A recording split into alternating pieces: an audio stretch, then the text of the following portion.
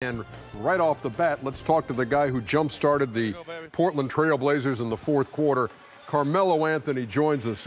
Melo, thank you for your time.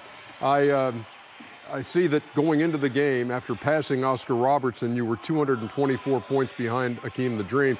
It looked like you were trying to catch him in the fourth quarter alone. Tell me about your fourth quarter when you scored 17. I'm just playing. I'm just enjoying the game, playing, taking advantage of my opportunities.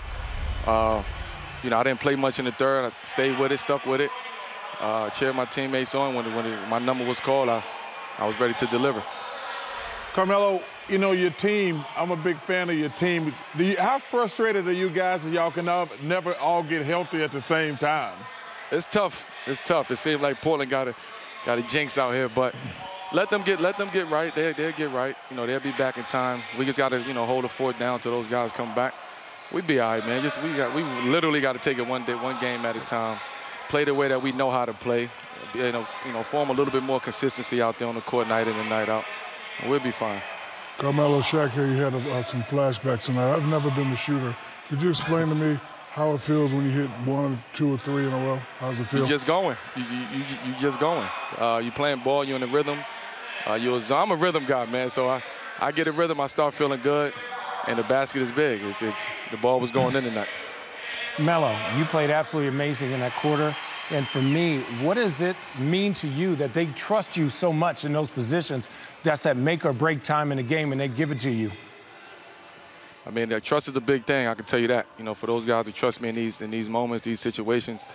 At the end of the day, it is basketball, though. I know how to play basketball. I try to play the right way. You know, it is a different situation for me, but I got to take advantage of my opportunities, and that's what I'm going to continue doing.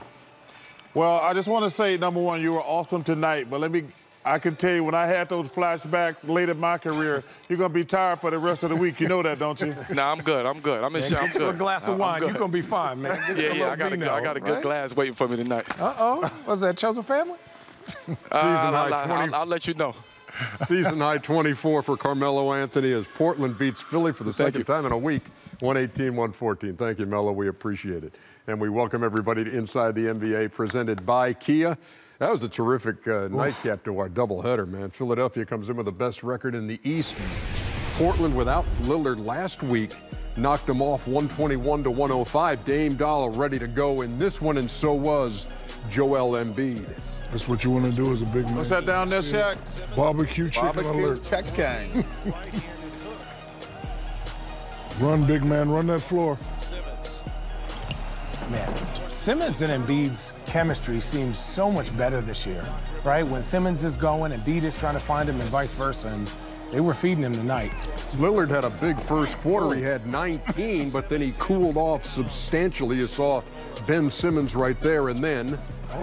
You know, you got to give the Sixers some credit. They started doubling Dame Lillard, and then they put Simmons on him. That was the two reasons he slowed down. And this just before the half, Shaq.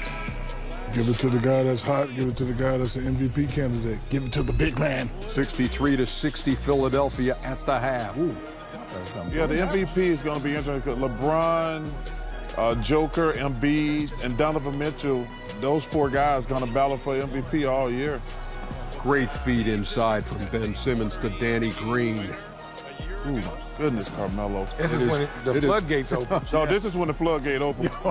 No. I'm going to show you when the floodgates open. He had 7 through 3 quarters, had 17 in the fourth. Ernie, this is when you know the gates are open. That's an old Melo right there. He didn't even call glass on that one. But I've seen New York him do Knicks this Melo. Portland many times, not only this year, but last year also. And that's what I was asking. They trust him when they need him, when Dame's getting doubled to make this kind of talk about that boy, that Gary Trent can shoot that thing. Had 19 on the night. Lillard, tough. His 14th 30-point game. Oh, don't leave the Curry boys open. Yep, Seth ties the score. This was a good call right here. Oh, no. Come on, Shaq. That's a good call. You got to beat him to the spot, Chuck. He didn't beat him to the spot. Knocks down the free throws. And then good defense by Robert Covington, knocks it away. Looked like he knew that play. You know, he is going to Embiid, like, man. But that's a good game, man. That was a very good game. 118-114 the final as the Blazers go to 14-10. Philadelphia falls to 18-8, has their little two-game winning streak snapped. They had won 9 of 11 coming in, but Portland wins this one, and Lillard, again, struggling from the field in this game after that first quarter. He was 6 for 21 for the game for his 30 points, but man, it was Carmelo Anthony in that fourth quarter. If he doesn't have that kind of a start to the fourth quarter, we're not talking about this game. Yeah, we talk about culture for the Miami Heat and all these other teams, but look at this culture at Portland. Like, look, they're out without C.J. McCollum, without Nurkic, without Collins. These guys are stepping up their game. Simons, Hood, Harry Giles, Gary Trent Jr. These dudes are balling. Like, this is the Sixers are the best team in the Eastern Conference, and they come underhanded, and the Blazers beat them. I'm just pretty impressed watching them every single night. I'm excited to see what happens when they get healthy. Well, it was fun watching them. Carmelo and Gary Trent. One guy who's underrated and won't show up a lot on the stat sheets with Harry Giles. He was out there being a little Energizer bunny. I liked the way he was out there really, really working hard. But Chuckster. Who's your favorite, though, Chuck? You were talking about Cantor the whole time. Man, I love me. He was talking about Cantor the whole Cantor. Cantor that. Shannon, one of my favorite players is Tyson Chandler. Okay. Always has been. And it's one guy, me and Kenny talk about it all the time. We were talking about, I said, man, I love Tyson Chandler. And the guy says to me, he's a big-time NBA guy, says, well, he can't do anything but rebound and block shots. And me and Kenny says, well, you want more than that from a 7-foot guy?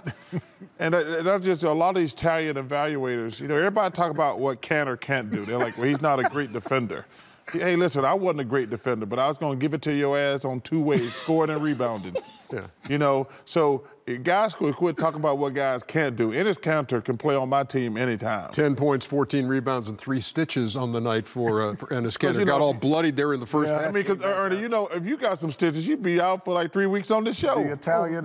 Without question. Without question. I would have taken a month.